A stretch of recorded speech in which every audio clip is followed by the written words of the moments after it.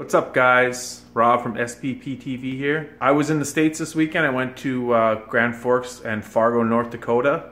I went for a little vacation, checked out Harbor Freight. If you guys are on Snapchat, I'm sure you saw a picture or two that I took. The reason I went there was to pick up this stuff, which is for the Turbo LS S-10 project. I'm just waiting for Mike to get here and we're gonna unbox it and show it all. It is the same day as the last video, but now later at night. I have this intake for Rob, so we're gonna take that over the RFG and check out all his new turbo parts. While I'm waiting for him, I'm gonna work on the GTO a little bit. Last time you guys saw I was doing the fender. Here it is, and pretty much I'm pretty good except for right there. So I put the filler on the other day. I'm gonna sand that right now while I'm waiting for Mike. So once Mike gets here, we'll do this unboxing and we'll check out the goodies. Awesome.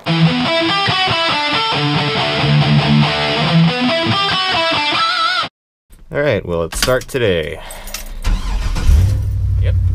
If you guys watched the previous videos, you would have saw that I was having some problems with this truck running. It was dying and stuff, and I messed with the HP tuner's tune a little bit. And it's been fine since. I drove it around for like half an hour last night. Even tried to like get it hot and then drove it fast, drove it slow, all kinds of stuff, and nothing. So since I'm only gonna drive this truck for like a couple more weeks at most, I'm just gonna call it good for the year. But anyways, let's check out what Rob picked up from the States. Yo. And I got a present for you. New body style intake. Awesome. Rob was gone in the States picking up those parts, so I picked up this intake for him off Kijiji while he's gone. 50 bucks, good deal I'd say. Looks pretty good, yeah. As far as intakes go, it's one of the best, right? Nice and clean inside too. Yeah, that's what they say, yeah. They tested them against the LS1 intake and stuff, and they are definitely better. Yeah. Yeah. I don't know what I'm doing with this one yet. I don't know if it's gonna go on the truck or if I'm just gonna save it for a spare for my car. Or... The only problem with putting on my truck is it's a 4-bolt throttle body, so I'd have to get a throttle body or get one of those adapters to go from 4-bolt to 3-bolt. Yeah. And then the fuel rails are different. I have the stock fuel rails for my intake, so I could use them, but then the height's different. So to use the stock in like the older style injectors, I don't know what I'd have to do there, but whatever, we'll see. Like I showed you before, I sanded that spot right here all down. And so now that's all pretty nice to the door. I have to add a little here. There's still a little bit of a low spot. And then there was a little bit of a high spot here, so I had to tap it down. And then also, after I had welded this lower piece on, this wasn't a nice line here. It kind of had a divot in it, which looked really weird. So I just welded a little piece in there just now and smoothed that out, so that looks better. And then I noticed the high spot here. There's a little high spot, so I tapped that down, so I'm gonna have to put a little filler on there. And then I also, it's really hard when you're rubbing your hand along, like it feels really good, and then all of a sudden you feel something you just don't like. And so right here where it was bare metal, and a lot of times when you're sanding and you get to bare metal like this, that might be because it's high. So you wanna like, you know, feel that really good. So this felt a little high, these couple spots, so I tapped that down, and I'm gonna put just a little more filler on there and sand that down. Nice. And that's what I was about to do. It's a long process. Yeah. To get it perfect anyways. It is, yeah. It's definitely quite the opposite of what we got going on at my house with the GMC Sierra. You doing some fiberglassing? Yeah, we got both on the channel now. Yeah. Cool. Precision and hack work. What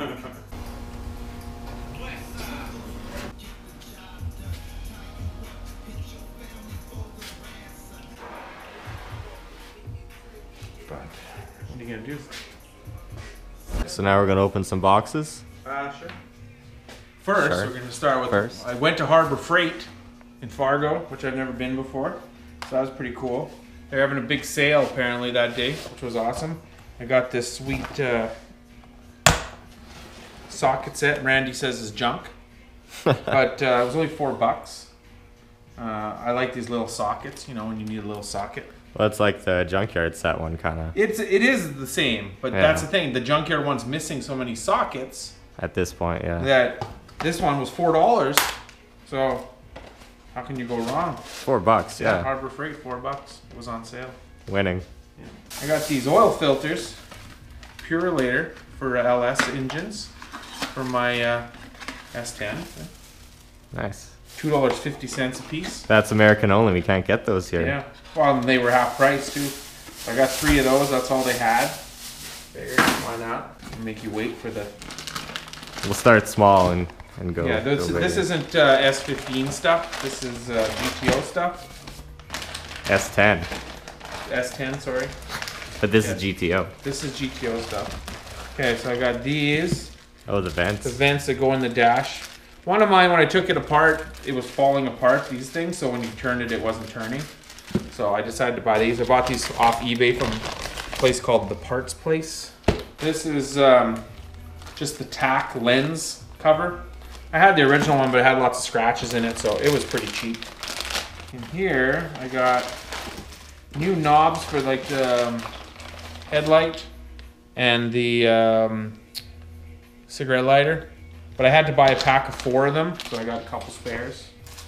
And then I got a new, this is for the lights, and this is for the lighter, the new plastics.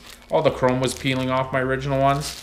And then, but I also had to buy the whole kit that came with wipers for an older version and the radio, which I don't need, because my thing's got an aftermarket radio in it. But whatever, it was a good deal. All right, let's get to the good stuff. This is whatever, GTO things. We'll save the bigger one for later.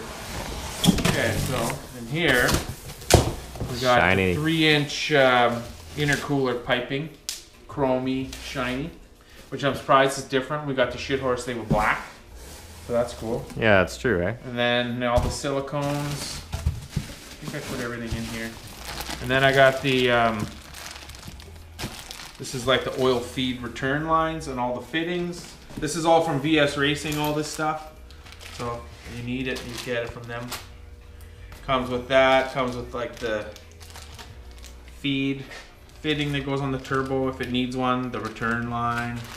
Just all these different fittings in there for everything. A couple different fittings depending on what you're, what you gotta run, straight, 45s. Something that might be overlooked in a lot of people's turbo planning, the oil system stuff. And then this is a really, really thick, actually, T4 flange, turbo flange. It was really cheap from VS, so instead of making one, I figured, you know what, I'll just get it. It was like 18 bucks or something. And then we got the... I think I know that box. Yeah, just like what Mike got. 44 millimeter wastegate, also obviously from VS with the V-band flange, which is nice. And this also has, you get all the clamps, there's like 1 million. And then you get all these silicones, straight up silicones. It's a really good kit for like a universal kit. Yeah. Fit a lot of different stuff. This is all 3-inch tubing. I was gonna go with 2.5 originally, and then Varen messaged me and said, "You sure you want to go with 2.5 because the intercooler is 3-inch?" So then I'd have to get like adapter silicones. So I said, "Yeah, switch me up to the 3-inch one." So he did that for me. That's awesome. I was just kind of worried about having room, and I didn't know. I figured 2.5 would probably be good enough, but 3-inch will also look better. And this is just the intercooler. Same one we got on the shit horse. You know, looks pretty good. It should cool some air. Yeah, you'd hope so. All right, I got one more. The big box. The reinforced handles, you know what that means. The heavier box of the boxes.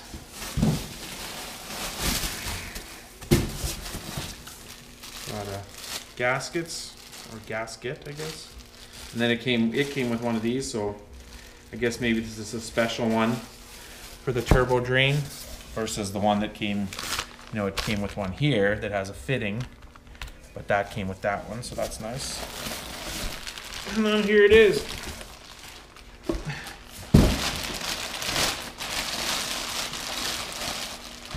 It's the Dun, dun, dun. 78, 75 VS Special.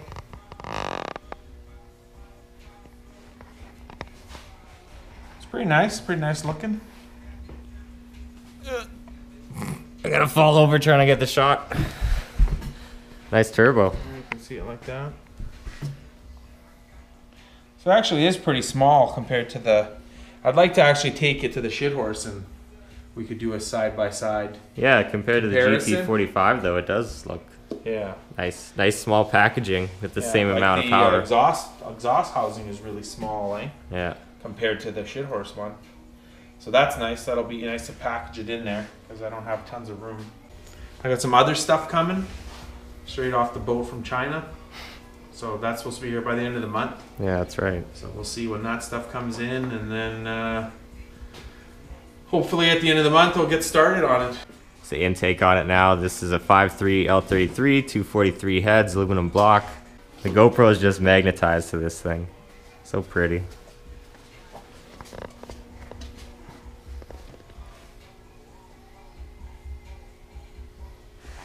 Say it's close to the same size. Yeah. And if we put it, this is identical in. Definitely similar. Should set up for a thumbnail like this. Third turbo question mark? I should have just put 2 of these on my car instead. To save myself some money. Borg Warner quality. Yeah. I guess we'll find out over time. Well, yeah, so far, I mean, I haven't heard anything, everything I've heard about these are positive. It looks really nice quality. VS has always done us good with the shit horse stuff. So. I mean, it's shiny, so there's that. So all this stuff was from VS. It was, yeah. Basically. It's kind of dark to see, but in case you guys haven't seen the truck, this is the truck that all those parts are going to be going on to on that 5.3 L33. And this is the old motor that's in there. It's a TPI 305. Nice looking motor.